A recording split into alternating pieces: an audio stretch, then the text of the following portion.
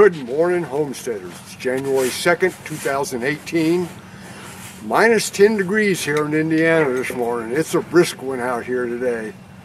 And we got more cold coming from next week to 10 days, they're saying.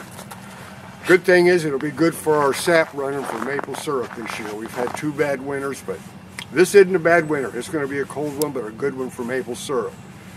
But boy, it sure would be nice to get a break now and then. Speaking of breaks, what do you do if you guys need a break? Those of you who've homesteaded before and have been doing it for years know that every now and then you need a break.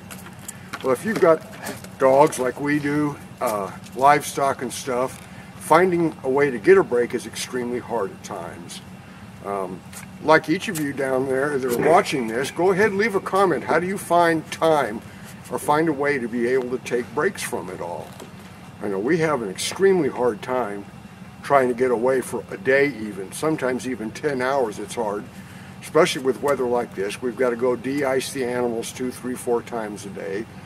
The dogs that stay inside want to get out to go to the bathroom. The ones outside want to come inside.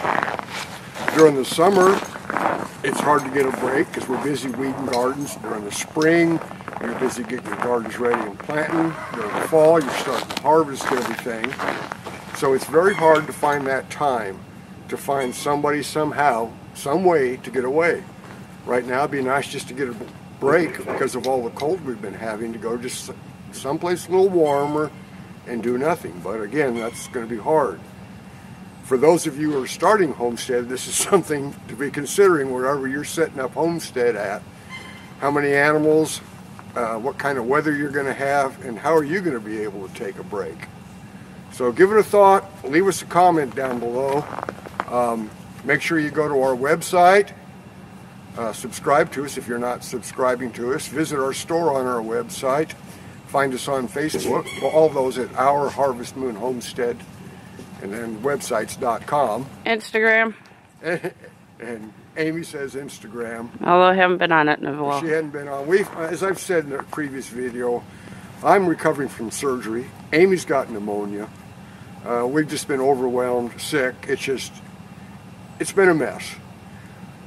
But it's so peaceful and quiet. I keep telling myself it's all worth it right now.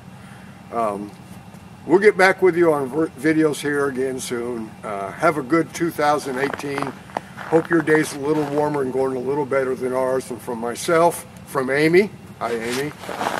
Hey. Wait, Amy's coming around.